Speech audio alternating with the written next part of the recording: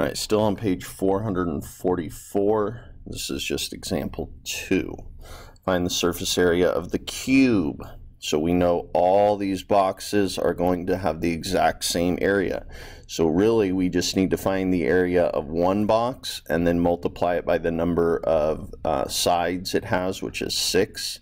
There's always 6 sides whenever you're dealing with any type of rectangular prism, and a cube is a type of rectangular prism. All the faces are squares with a side length of 5 centimeters. So the areas of all the squares are the same. The area of one face is 5 by 5, which is 25. Find the sum of all 6 faces. 25 plus 25 plus 25 plus 25 plus 25 plus 25. If I have 6 quarters, how much money do I have? I have $1.50.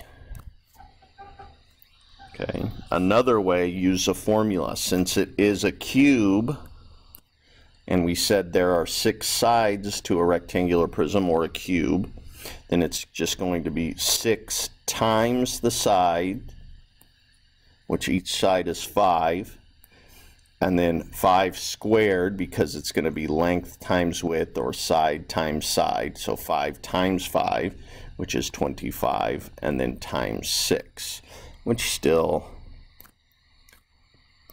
is 150. So the surface area of the cube is 150, and it's centimeters squared since it's area. All right, that's it for this one. Cubes are really easy. You find the area of one of the faces.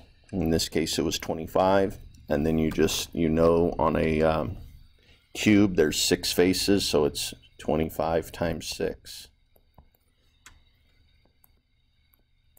Cubes are easy.